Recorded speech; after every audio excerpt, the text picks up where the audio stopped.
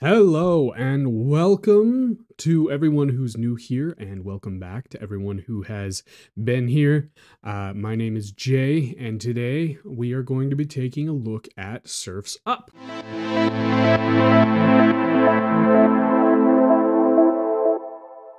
Right off the bat, I'm going to start this off by saying that I love this movie. It was one of the 5 movies that I watched so many times growing up that I memorized the script. The other 4 movies were Harry Potter and the Philosopher's Stone, Speed Racer, Spider-Man, and, get this, Jingle All the Way starring Arnold Schwarzenegger, which I do plan on covering in Christmas.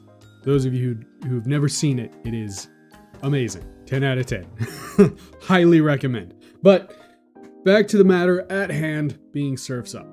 I really enjoyed this movie, and I think most people who have ever seen it also really enjoy this movie. For those of you who don't know, this is a parody movie of surfing documentaries that came out in the 90s. Specifically, a lot of the plot actually follows a movie called North Shore, which I don't think is a documentary, but I do believe they have very similar plots. This type of parody documentary thing is actually called a mockumentary, which I think is kind of funny. So the type of film this is a mockumentary comedy. It was produced by Columbia Pictures and Sony Pictures Animation, and it was distributed under Sony Animation. One thing that I think this movie does really well is the camera angles. It really feels like it's a documentary styled camera points of views, and how they actually achieved this was through motion capturing, which I think is really cool. Cody! I know he's out here. I can feel it in my nuggets. Man, aren't you nervous out here, Joe? In the jungle, it's kind of dangerous. Dude, the jungle is the most peaceful place on the planet. But speaking on the animation, the characters themselves were a little rough. Going back now, almost 8 years, isn't it? I don't think I did my math right. I didn't do any math, I'm gonna be honest. I'm gonna just say 8 years. I think I'm wrong though. If I'm wrong, then the actual number will be on the board.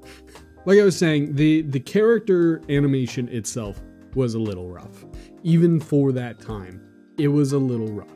However, the ocean, the way they animated the water and the scenery was truly spectacular. I don't know how they did it, and I want to find out how. If you know, let me know down in the comments. But the way that they edited or made or drew or however they did the water was so spectacular. I loved it. It was fantastic. Wow, it is lagging bad. So while I was doing research for this movie, I came across a little at least to me, unknown fact. That there is actually a Surf's Up 2 called Surf's Up Wave Mania, and it was released direct to video, and it had John Cena and a bunch of other like big WrestleMania type people. And for those of you who want me to cover that movie, the 3 of you that there is, I probably won't because I'm good. It does not look the greatest. It does not look the best. Animated does not look anything like remotely good. However, this movie, Surf's Up 1, if you will, was animated or nominated for Best Animated Feature in the 80th Academy Awards, which I think is deserved. I think it was deserved to be nominated. I haven't looked up what the other movies were up for the whatchamacallit, so I'm gonna do that real quick. Which one? Academy 80th. Alright, so from what I've found out, the 3 movies that were up for nomination in 2007's Academy Awards was Ratatouille, Persepolis, and Surf's Up. I've never seen Persepolis, so I don't know anything about that. I have seen Ratatouille, and out of the 2 films, I can understand why they went with that, as it was a Disney movie and it was better animated and more of an actual story and not necessarily a parody. But I still think it deserved the nomination at least, and I'm really happy that it did get the recognition that it deserved. And I really think if you guys haven't seen it, you should treat yourselves. It's available on YouTube. That's where I watched it. I think it's also on Amazon Prime, or you could just get the discs. It's such a good movie. The vibe of the movie is so peaceful. Just a feel-good, like, ride or die kind of a movie. And the soundtrack of this movie really just builds on that and emphasizes it. For those of you who are unaware, early 2000s music was just a vibe. It was just an era of music, right? There's no real way to encompass or recreate the feelings that early 2000s music made. It's the same way as you can't do it for the 80s music or the 70s music or 60s. It's the same thing where you just can't recreate it and it sounded as good or even close to being good. This soundtrack was, in my opinion, stacked with some of the greatest songs during that era. And I'm gonna see, just because I'm assuming that some of you guys are gonna be a little young and don't actually know any of these songs, I'm gonna see if I can't play a little tiny snippet, just to jog people's memories. If the screen goes black out of nowhere, it's totally not because of copyright. But, so you have Stand Tall by Dirty Hands. Say what you say, I just sail away. You have Incubus by Drive. Whatever tomorrow brings, I'll be there. Welcome to Paradise by Green Day. Welcome to paradise. You Get What You Give by New Radicals. And many, many other songs that are just so good. They're genuinely really good music. And the fact that they just have the entire movie riddled with just such good music.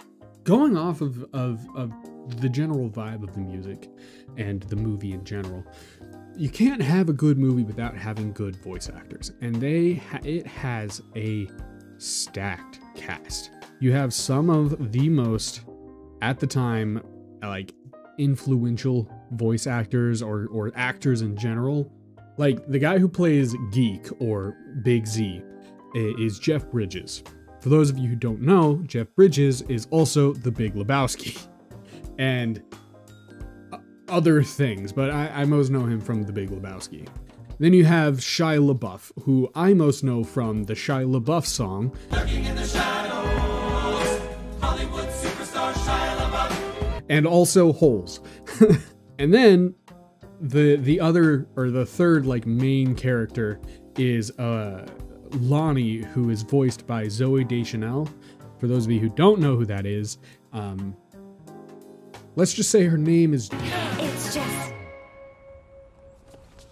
Now, one of the last things that I want to cover is, and just because it seems to be like one of the very last things that I tend to cover, is the amount of money that the movie makes. And I seem to have forgotten to write that down. Let me look that up real quick. Where is it? There it is. Wow, okay. Huh, that's kind of surprising. So, Surf's Up had a budget of $100 million. Which is a lot of money. Not really a lot of money when it comes to making movies now, but it was a lot of movie. It was a lot of movie. God, it was a lot of money back then, and the movie took home $152 million. Jesus. Okay. Anyways, train of thought is all over the place. I clearly was not properly prepared to make this video. It has been a ride. I don't know if you probably will end up seeing some of it. There's been a lot of lagging. It's been a little bit of a rough go at things. My script was half-assed. I clearly did not do my due diligence with it, and I don't feel like rewriting and re-recording, even though I probably should. God, it has been a, yeah, okay. Anyways, back to Surf's Up. I really enjoy the movie. I think you guys will really enjoy the movie if you have a similar personality to me. If you haven't seen it before, I highly recommend watching it. I genuinely can't, like, express that. I can't express that enough. I think you guys will enjoy this movie. And, yeah, this has been a rough video. If you're still here, thanks for watching. I promise next week's video will be a little bit better. I don't know what is going on today. I think it's because I'm recording this on a Monday. That's probably what it is. I won't record next week's video on a Monday. I have nothing else to say, so with that, I'll see you guys in the next one. Jesus.